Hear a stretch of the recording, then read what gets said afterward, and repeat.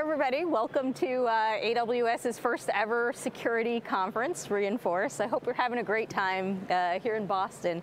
So I took this snapshot. A couple months ago of our AWS management console. This is the list of services that you can navigate to in our console. This is not a short list. It grows, in fact, it has grown since I took this screenshot 2 months ago. And you're here at our first ever security conference for security-minded builders here at AWS. And I wouldn't blame you if you looked at a list like this and your job is to, help your organization use the cloud securely. If you look at a list like this and think this is a really daunting task. This is a lot of surface area to secure, isn't it? Well, I'm here with good news for you, because it's true. This list is really long and it's going to keep growing. But there's really, if you want to secure an AWS cloud environment, which is presumably why you're all here, there's really only, although there's a triple-digit number of AWS services now, there's only a small handful of what I'm going to call fundamental patterns that repeat over and over and over again across all of our services that, if you know how to do them, if you know how to recognize them, if you know what to look for, you can actually be very effective at securing all of these services. So you learn a few patterns and you're able to secure all of them. You can see up here what we're going to talk about here. We're going to talk about permissions, we're going to talk about encrypting your data, we're going to talk about securing your network connectivity, and we are going to put the fun in cloud security fundamentals. There you go.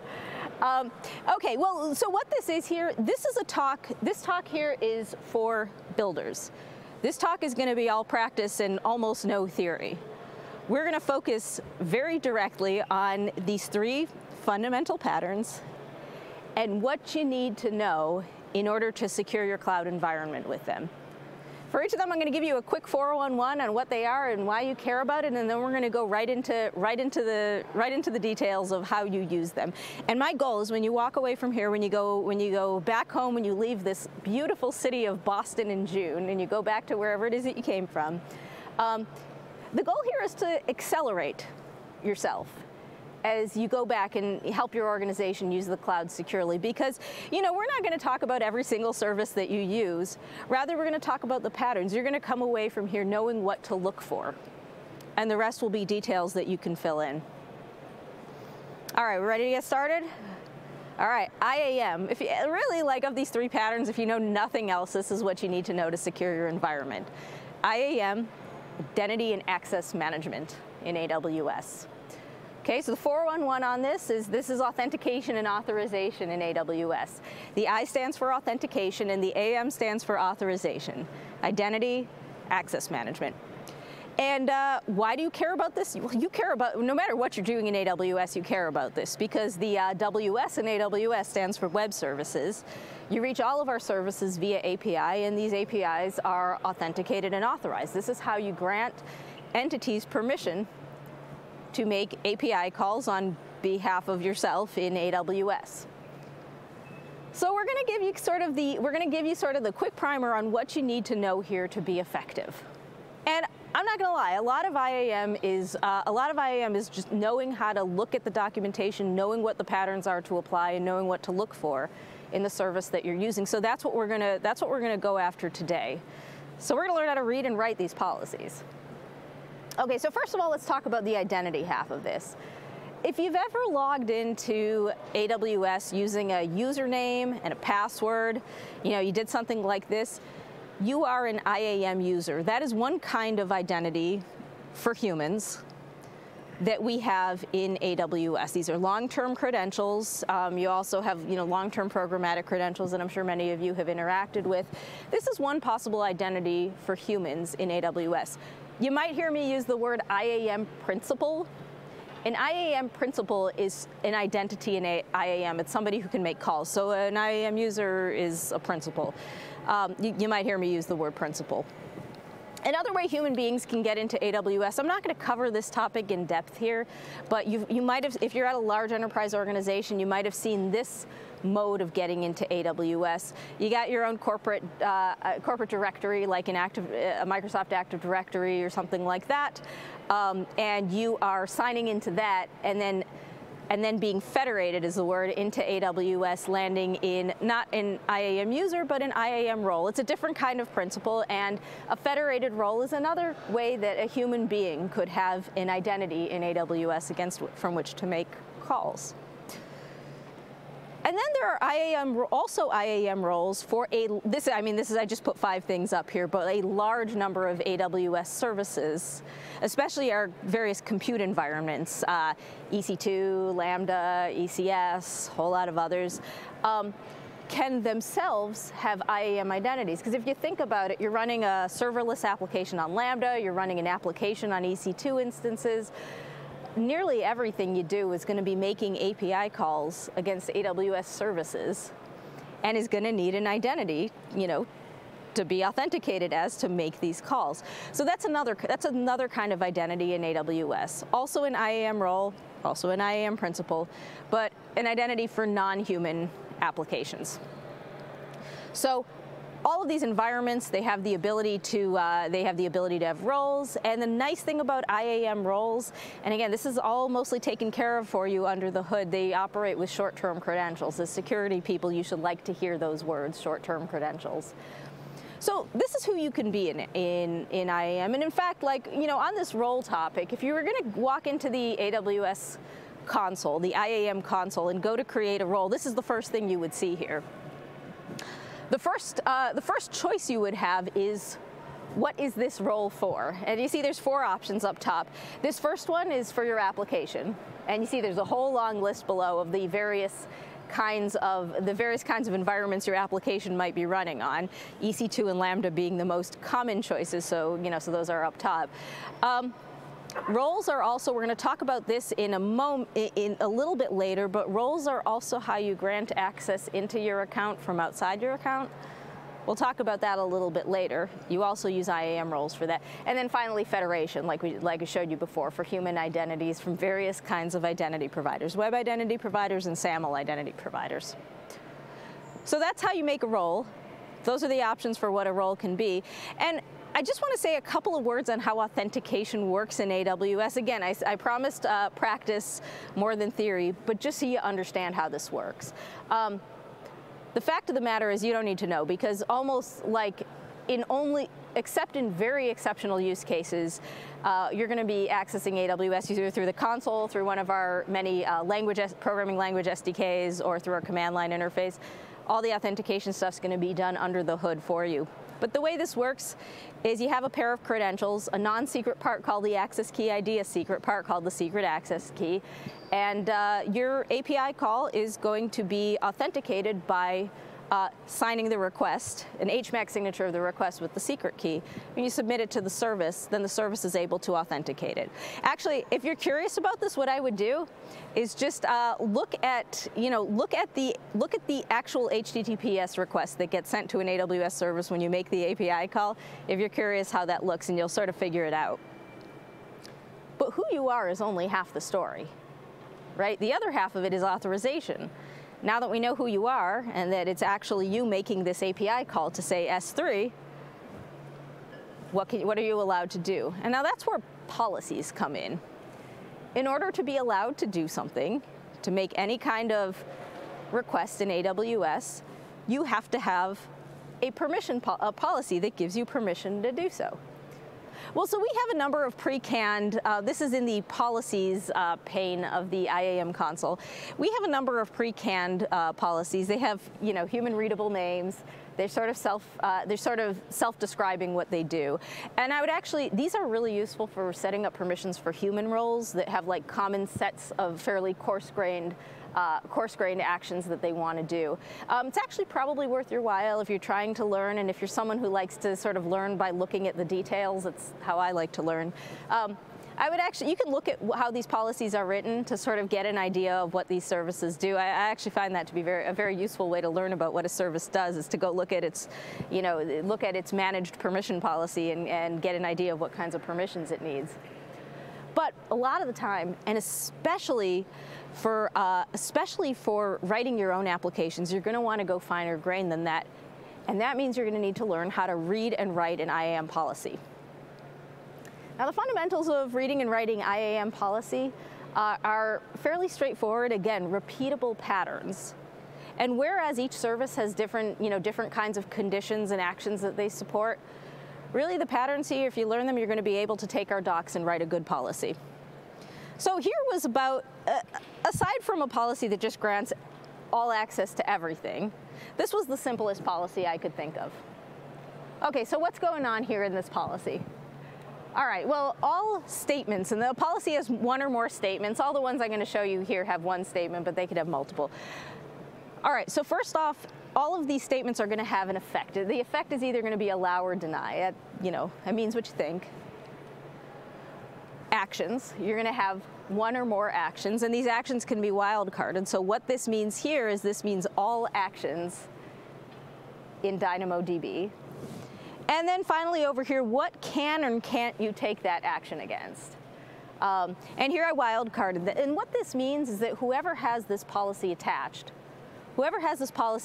can do anything in DynamoDB.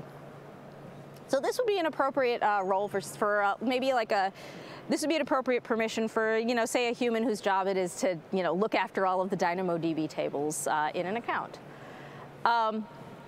Okay, well, you're security people, you probably want to get a little bit more granular than that. Well, let's say I was going to be writing an IAM policy for an application that I'm writing. Maybe this is going to be an application I'm going to run, a serverless application I'm going to run on Lambda that needs to, read a bunch of things out of a DynamoDB table as part of doing its job. This is going to be the policy attached to the role for the Lambda function. Okay, so, I know a couple of specific actions that I wanted to do. Batch get item query, that's pretty much how you read things out of DynamoDB. There are a couple of other actions that also do that. But if I know these are the actions I'm taking, I can make it a little more specific. Hey, you know what? I can make this even more specific. What I could do here is, you notice here now I'm being specific about the resource. So what's going on here, what's different here is, first of all, this notation here is called an Amazon resource name, an ARN. And you see it's got the service name, the region, it's a fully qualified name.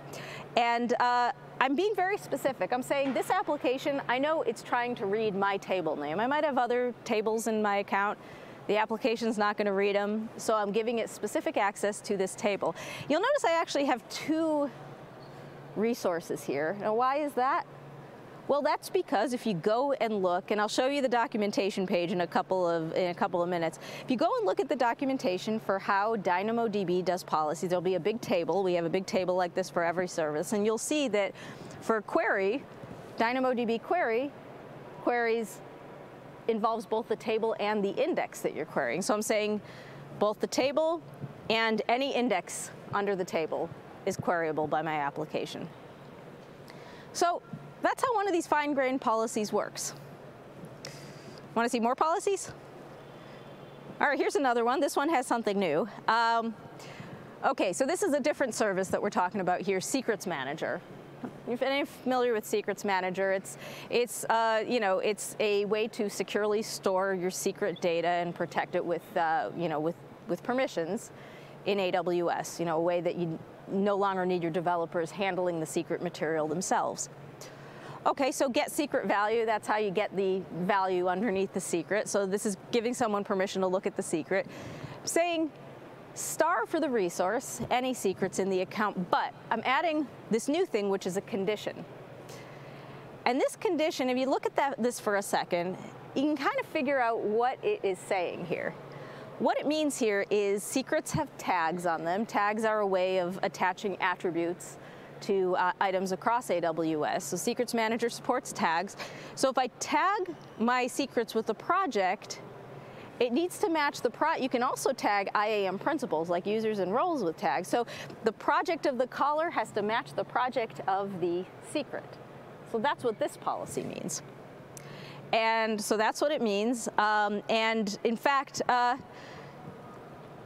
it's attribute-based access control, right? What this means is that people working on people tagged with the red project can read the red secrets, and people tagged with the blue project can read the blue secrets. And so this is a really useful way to segment groups of things in your account so that different groups of people have access to different groups of things, attribute-based access control. Okay. So how did I figure out how to write all those policies? We got a lot of services, they do a lot of things. You know, there's a lot of conditions available across these different services. Well, this is my favorite page of the AWS documentation. Actions, resources, and condition keys for AWS services, because along the left rail here is a full list of all of our services. And for each of these, there's going to be a table that has a row for every action, tells you what kinds of resources you would put in the resource field, and then tells you what kinds of conditions you can specify against those resources. So you take the pattern you just saw, go look at the documentation page for the service that you're using, and you can apply this, and you can write a fine-grained permissions policy for anything that you're doing. Now, in an AWS enterprise environment, it's often the case that everything we've talked about so far is for permissions within a given AWS account.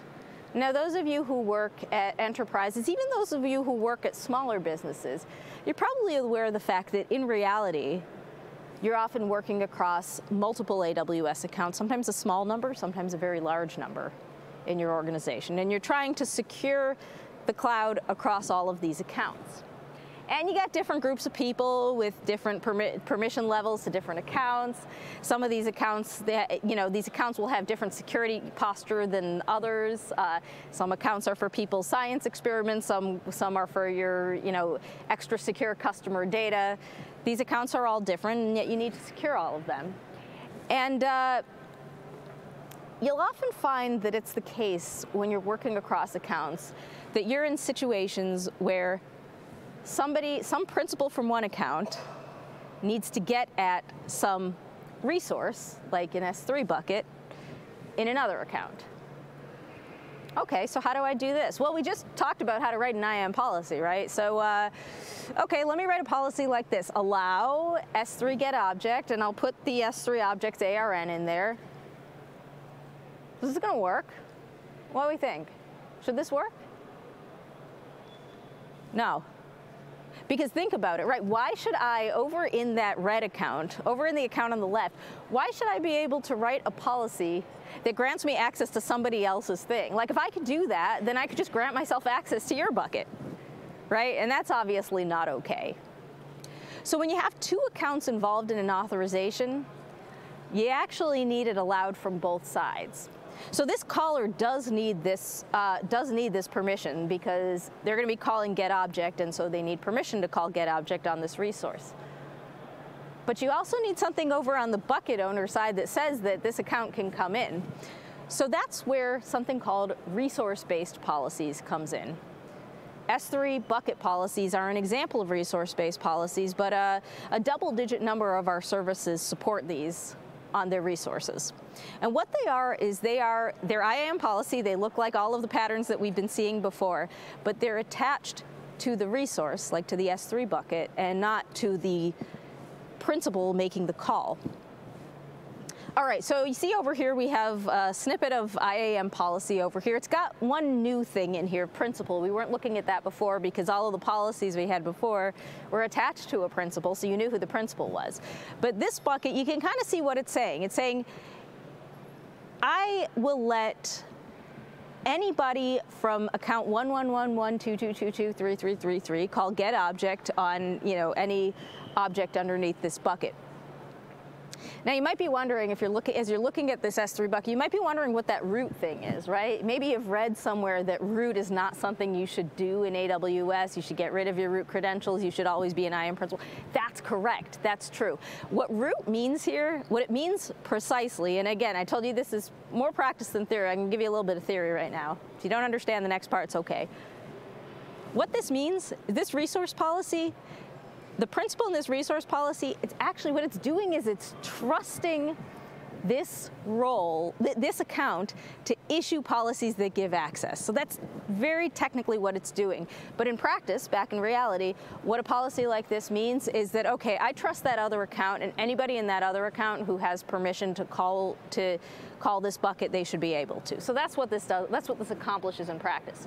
So now we have two accounts involved. The principal says they can make the call. The resource says the principal can make the call, says that they trust the account to issue a principal for the resource to make, for the principal to make the call. And now this call is allowed. So that's what it takes when you're working across account. Both sides need to say yes. When you're getting an access denied when working across accounts, when you're troubleshooting, the first thing to look for is both sides. Okay, now a lot of our AWS services support resource-based policies, but some of them don't. For example, a DynamoDB table. What happens when a principal in this account needs to call a DynamoDB table in this account? Well, DynamoDB tables don't have resource-based policies, so there's another pattern you can use for cross-account access if you're going to do that. The way it works, create a role. Create a role right next to the resource in that same account. And like any other IAM role, we'll put a policy on it, and that policy, will look the way you expect. It'll allow, let's say we're trying to allow get item on this particular table. So now you know that anybody who's in this role can make get item requests against this table. Now, of course, how do you get into this role from over here?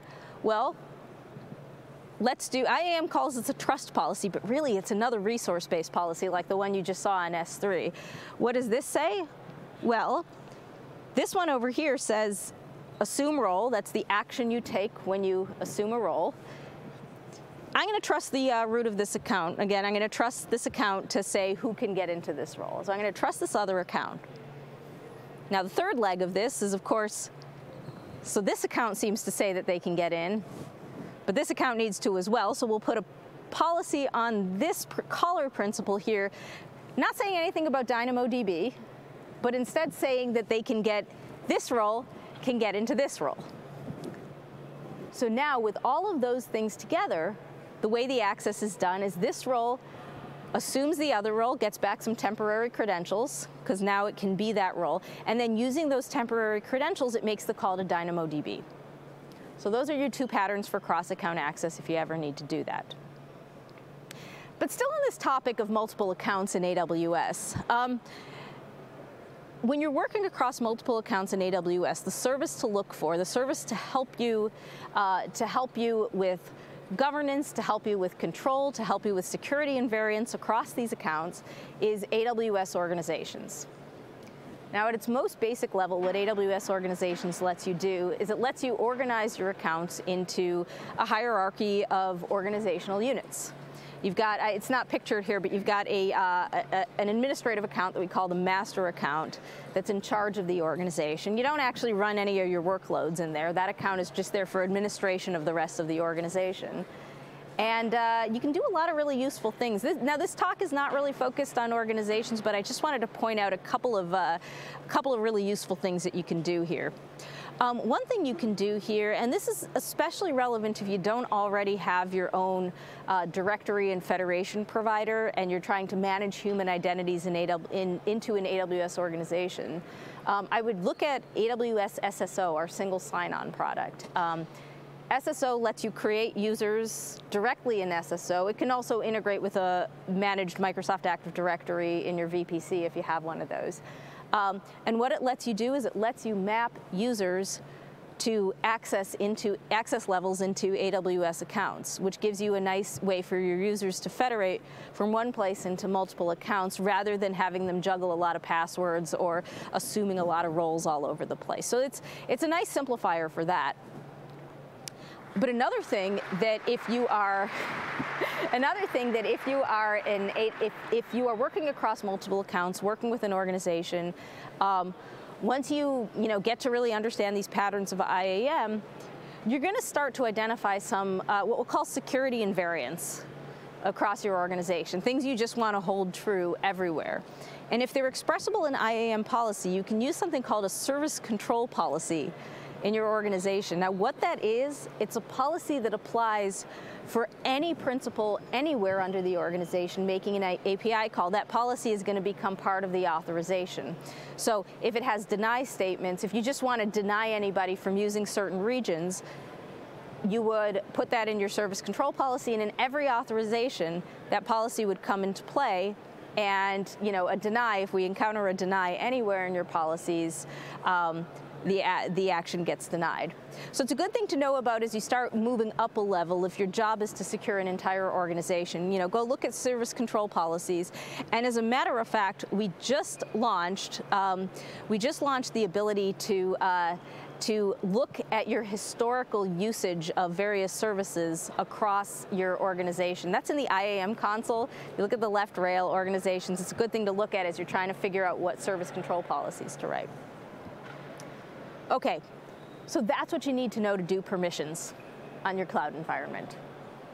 Let's talk about your data, right? Because you're security people, you know that you should be encrypting your data. And our service for doing that is called KMS, Key Management Service. KMS, the 401 on that, it encrypts and decrypts. That's what it does all day long. And as a matter of fact, what you need to know, you don't even need to know how to do that, because in about, I just counted this morning, I think it was like 50-ish AWS services have integrations with KMS, where you can use KMS to encrypt your data, and the service takes care of all of the mechanics for you.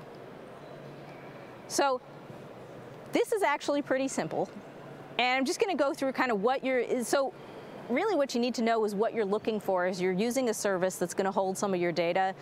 Look for the KMS integration. I'll show you an example. Oh yeah, a little bit about how KMS works. You can tune out the next slide if you don't want a bunch of fiddly crypto stuff, but the thing is KMS has these two APIs, encrypt and decrypt. They can be used to encrypt up to 4K. Now you might be thinking, okay, 4K for encryption, and unless you're kind of, I don't know, unless you're kind of building the next Twitter or something, you might have chunks of data that are bigger than 4K, right? And the pattern that KMS uses for it, and again, we offer like client SDKs. If you're doing this yourself, you often don't have to do the heavy lifting. We'll help you with that. It's called envelope encryption. KMS will generate a data key for you, a symmetric key that you can use to encrypt your data. You can store the encrypted symmetric key along with your data, and then when it's time to decrypt it, you decrypt the symmetric key, so now you have the symmetric key, and then you can decrypt sort of the bulk of your data. That's how this works.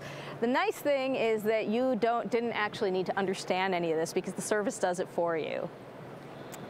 So let me show you an example. I'm creating an S3 bucket over here, and you'll notice as I create the S3 bucket, I get asked a couple of questions about how to do the encryption.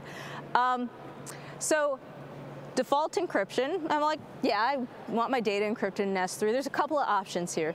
The first option here, SSE S3, that is encrypted with an encryption key that's managed by S3. That means I don't see it, I don't interact with it, I hardly even know it's there, except S3 is using their own keys to encrypt my data at rest. That's what SSE S3 means.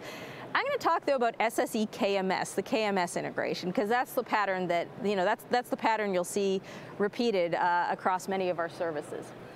And you'll notice that I actually, if you do this, you'll notice you actually get two options here. You get a this AWS/service name key over here. That's the default, that's what these services call the default KMS key. That's a key that just automatically gets created in your account.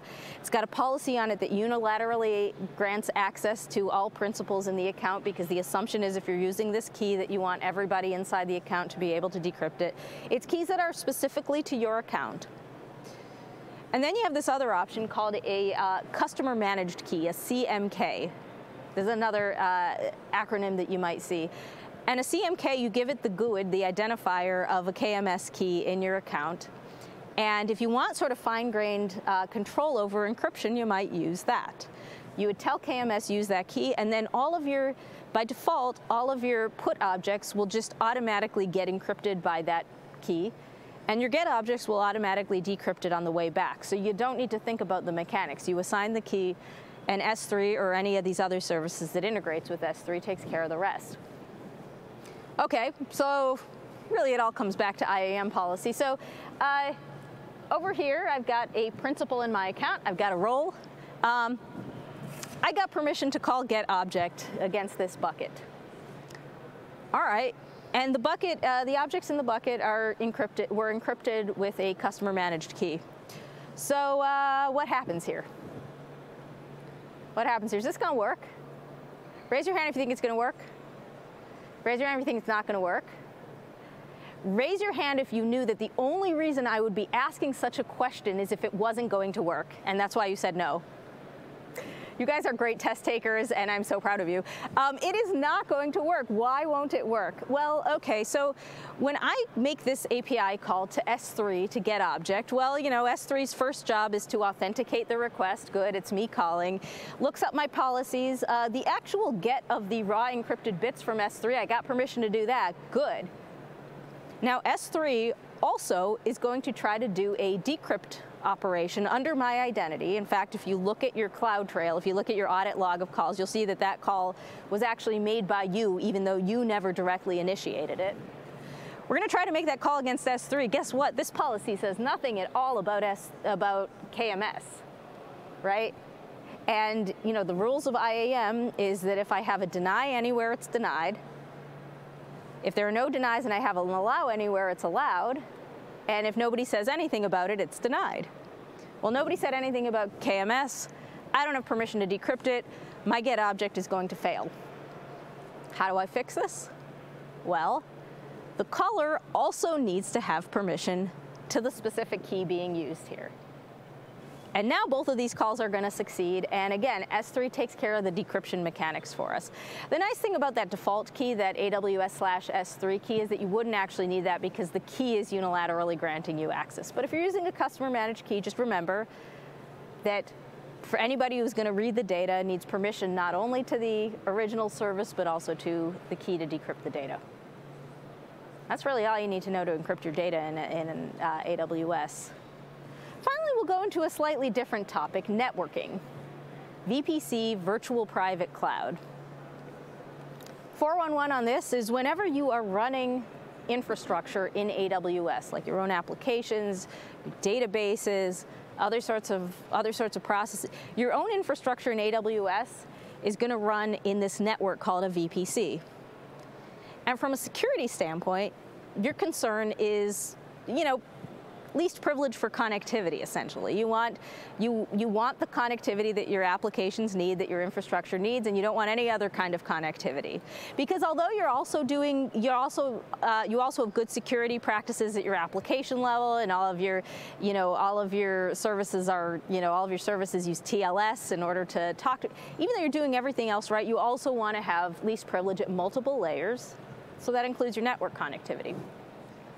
So what builders need to know here, actually, networking, I found with my customers that networking can be sort of a daunting, can feel sort of like a daunting thing. It feels like a domain unto itself. The nice thing about VPC is it makes these concepts very accessible. Especially the security parts of VPC, they're quite straightforward and not that hard to wrap your head around. So let's do the Builders 411 on VPC. AWS, many regions around the world, adding regions all the time. And you know, if you work with AWS for a while, you know that we take our regional isolation very seriously. So, you know, you're talking to a service like EC2 in the EU West 1 region, our Dublin region, and you're talking to EC2 in, say, our AP Southeast 2 Sydney region. Sure, it's running the same software, it's the same EC2, but it's totally separate instances of that EC2 service. So we have these regions, they're isolated from one another, and these regions, within each region, we have further levels of isolation called availability zones. You may have heard us talk about that. It's basically us showing you kind of our fault domains within our region, separate data centers, separate power, separate networking, etc. We show you this so that you can spread your eggs across multiple baskets as you deploy into our network. So you can use this information to build for high availability. So what's your VPC?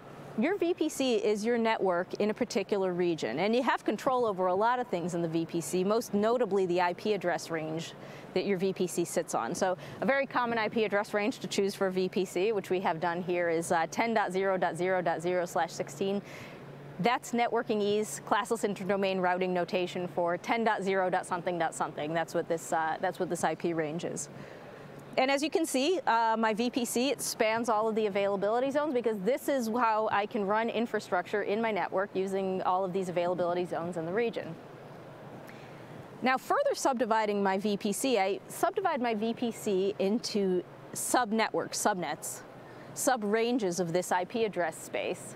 You'll notice that I called some of them private and some of them public. I'll explain what those words mean in a little while, but you'll see that these subnetworks, they exist, each of them exists within an availability zone. I have multiple of them, multiple within an availability zone, and they each carve out a space in my inside my VPC IP address range.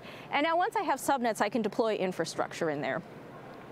And I'll tell you what I'm showing you over here. I'm showing you a service that has a network load balancer, a layer 4 load balancer, that's publicly accessible because I'm going to have my customers out on the internet calling my service, and they get load balanced to my application running on EC2 instances, and these EC2 instances to serve requests, they're querying a database, also in my network. That's what you're seeing here. Okay, so that's what goes in a VPC. All this stuff is my infrastructure, so it goes in my VPC. It has IP address ranges in my VPC. If you understand nothing else about VPC networking as a security person, I want you to come away understanding security groups and how to do them. It's a very straightforward concept. So what is a security group? A security group, for those of you with a little bit of network background, and don't worry if you don't have it, they're stateful firewalls. That's what they are. They have ingress rules, they have egress rules. They're stateful, so they track connections. If that didn't mean anything to you, it's fine. I'll give you an example. So here is my application that I just described to you. And there's actually, from a security standpoint, from a connectivity standpoint, there's really sort of three classes of things in here, three groups. I've got the load balancers, I've got the application running on EC2, and I've got the database.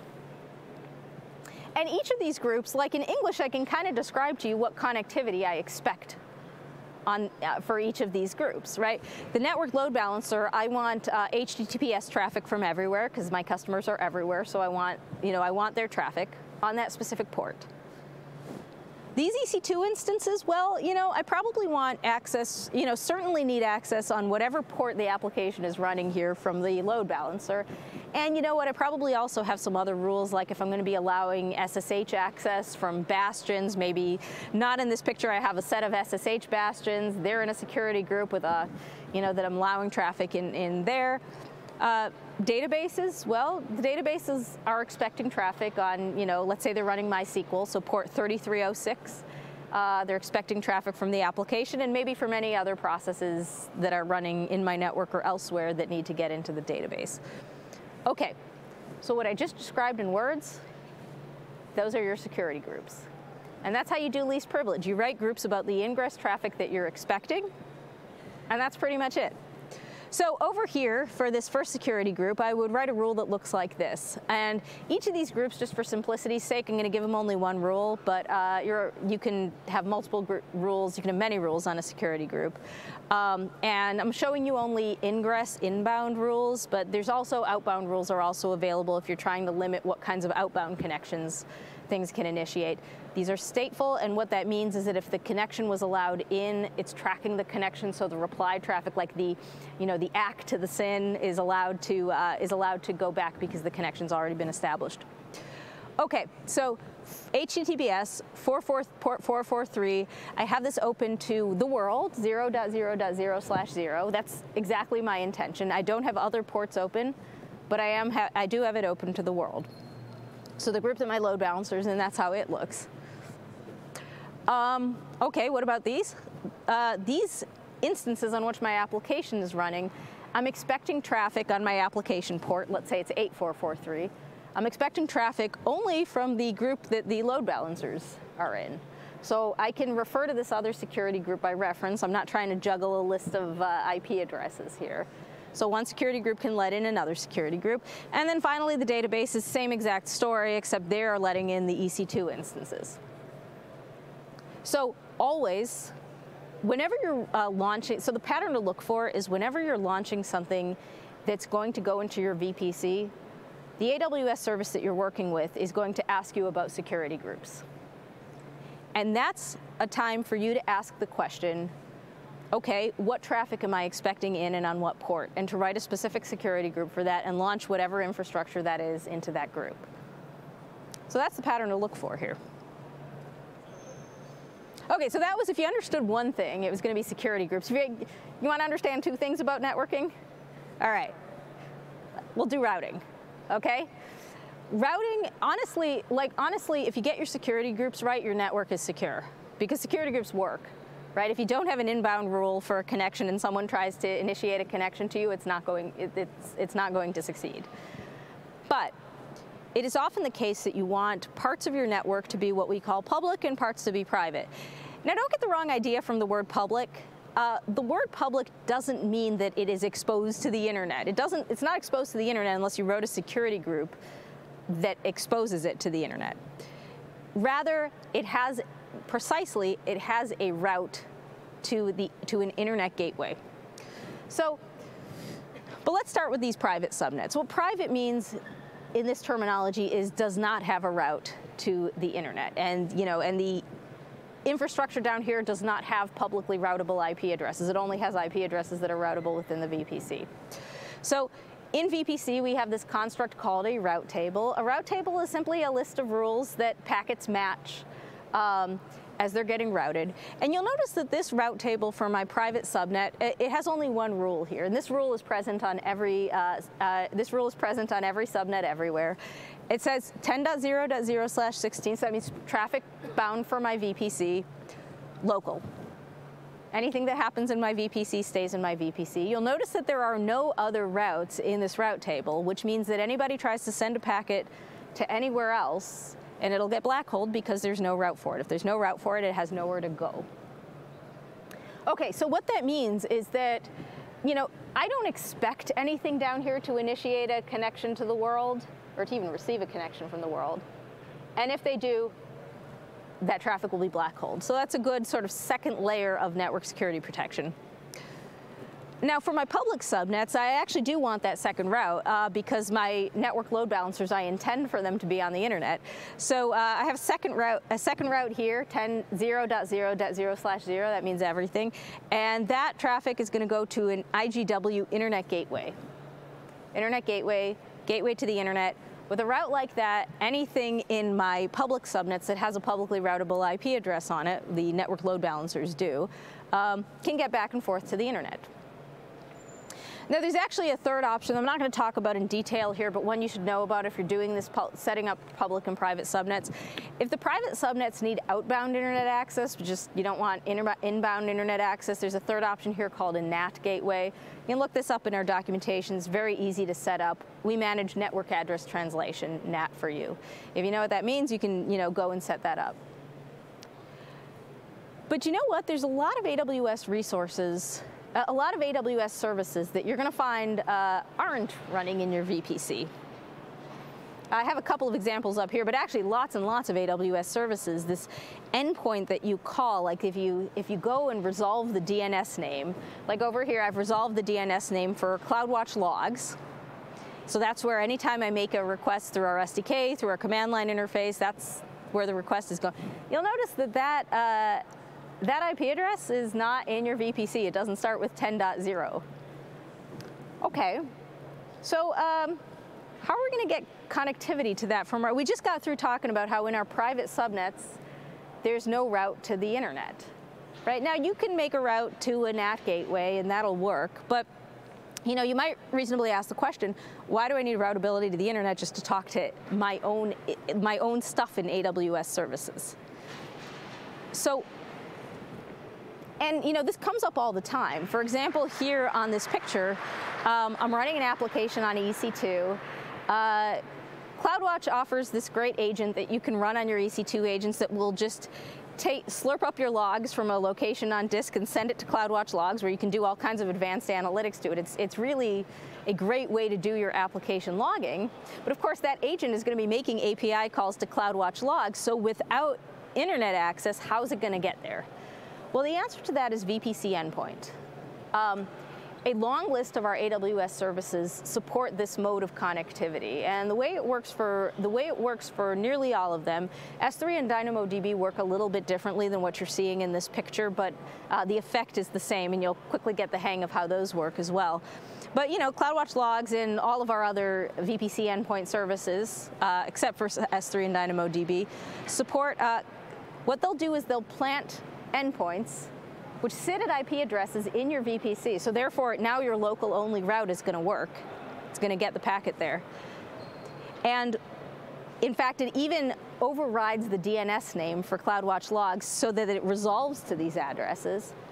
And so now when your CloudWatch Log agents is trying to slurp your logs into CloudWatch Logs, it's going to work. And like everything else that launches into your VPC, you get asked about security groups and subnets. So typically when I'm launching my VPC endpoints, I create a security group for them that allows typically the whole VPC access to port 443, right? Because I want my whole VPC able to talk to CloudWatch Logs, so that's the single rule I would write. And for a growing set, currently 13 of our VPC endpoint services, there's actually even an integration with IAM that works here. What this integration lets you do is it lets you use your network as a security perimeter. It's called VPC endpoint policies. So what I've done here, what you're looking at here, this is yet another IAM policy, except it's not attached to a principal, and it's not attached to a resource, and it's not attached to an organization, it's attached to a network. This is network as security perimeter here. And what you see here, now one thing you should know about this policy, I'm not granting access to anybody to do anything. This is a boundary. What I'm saying is the maximum permissions that can be obtained by anybody who calls CloudWatch Logs through this endpoint is this. So what is this doing here? Well, this got a new condition that you haven't seen yet, principal org ID. That means the principal must belong to this organization. And what this policy means that in this network, the only CloudWatch Logs calls that are going to get made are principals in my organization calling, log groups that are in this particular account. And you can hang all kinds of security and variants off of your network like this. It helps to keep them simple. But this is a very common one, where you say, like, I'm going to make sure that in this network, it's only the set of callers that I expect to be using my network. All right, so this kind of brings us to the end. So what did we talk about here? We talked about how you can learn a few patterns and secure everything in AWS. We talked about IAM, what that's for, how identities make AWS calls, and how to read and write their policies. Over here we talked about how you protect your data and how easy it is, like what you look for in these AWS services that are integrated with KMS. And then finally we talked about, if you know nothing else about networking, you know about security groups and routing now. So what I want you to do is go back home, use these patterns, apply these patterns to secure your environment. I hope you come away from here able to move a little bit faster on security than you were before. Thank you so much for coming out here today. I hope you have a great rest of the conference here. Thank you so much.